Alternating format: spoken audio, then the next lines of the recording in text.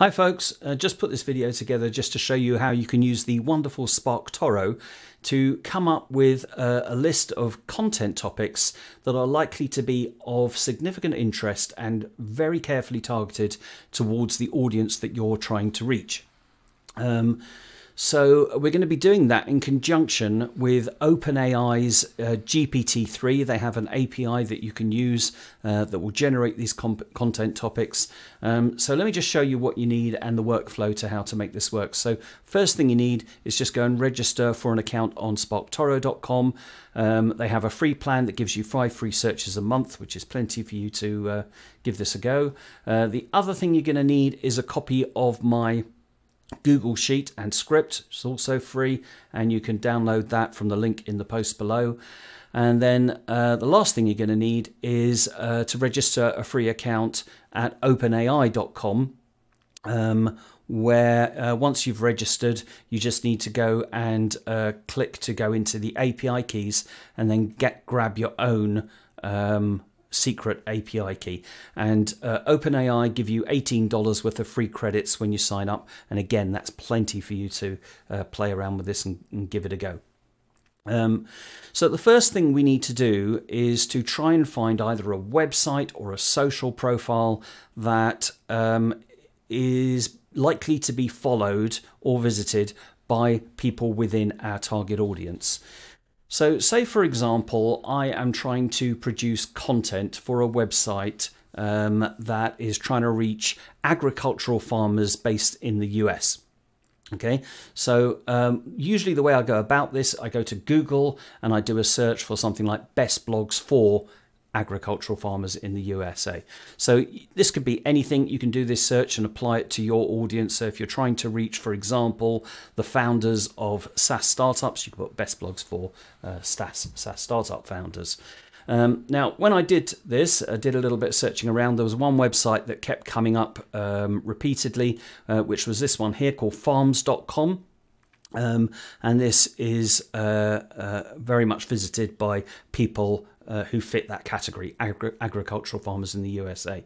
So all I've got to do is just go and grab their domain name, pop over to Spark Toro, and then in the search box, now you've got a number of different ways of identifying the source here, but the one I'm going to choose is people that frequently visit the website. So we'll select that option there and then put in here farms.com and click Discover Now.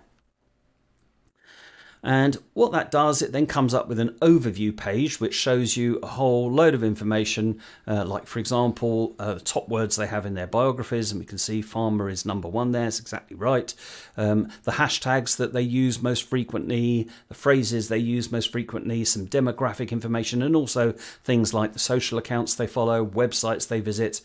There's a lot of useful information here. But the thing that I'm really interested in for the purpose of this is the text insights. So I'm going to click on that, and when you click in here, you'll see there's a tab here for hashtags used, and this shows us the hashtags that are being most frequently used by the people who visit that website when they're posting things on social media.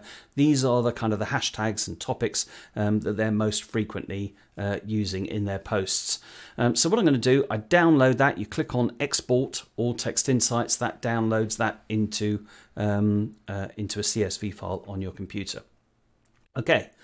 Once we've done that, all we need to do is then pop over to my Google script and then put your own API key in here. This one here, don't worry, this is just like a burner API key, so this can't be used after I've put this video together. So put your own API key in there, and then all you need to do, so that's in cell A2, and then here in cell B2, just describe your audience. So, make sure that it's a really clear description of the kind of people that you're trying to reach, because that's going to affect the topics and titles that it's going to come up with. So here I've put agricultural farmers in the USA. Then you'll notice that there are 2 tabs here, 2 separate sheets. So that's the settings sheet. Move over to the hashtags sheet here. And then once you're in the hashtags sheet, just open up the list that you downloaded from Spark Toro with all the hashtags in there, And I'm just going to do this on, let's say, just grab a few off the list here. So I'm just going to copy those to my clipboard, and then I'm going to paste them into the hashtags column on the spreadsheet here. So you see we've got agriculture, corn, all these various terms, most of which I don't even understand. So in this cell here, which is B2 under the column content topic, all you now need to do is just put in the function that's going to pull up the response. So we're going to go equals get topic, and then open the parentheses, A2, and then close the parentheses. That's all you need to do. Press return, and then after a short delay, that should then come up with a topic for us. So hashtag was agriculture, why agtech is the future of farming.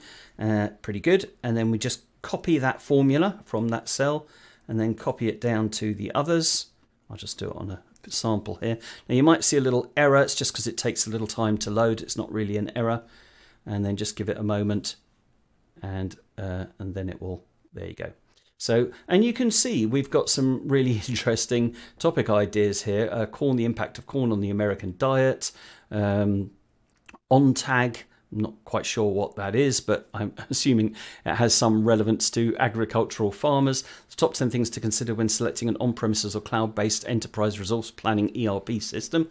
Okay, but you can see these are pretty good topics that are designed to be of interest to that target audience and based on subjects that clearly they must be interested in because they are frequently using them in their social accounts. One just last thing I will mention is if you kind of click on these, you'll see that it's the formula that's in these rather than the actual title. And what that means is every time you refresh this sheet or make a change, it's going to pull up that API data again, and that's going to burn through your API credits quite quickly. So I've provided just a little feature here in the menu called Save Values. And if you just click on that and then hit Save, that will then turn all of these just into plain text values. You might get a little prompt asking your permission to run that script, so just to prove that, don't worry if it comes up and says it's an unsafe script. I promise you it's not unsafe. The settings tab here, I'd suggest you don't mess around with this too much because the script behind this sheet is expecting things to be in certain places. There is also instructions here, but as you can see, it's a pretty simple process. This hashtag sheet here, you can do what you like with this really, and you can add any other data that might be of interest to you in other columns on this sheet. Okay, I hope that's of interest to you. Bye for now.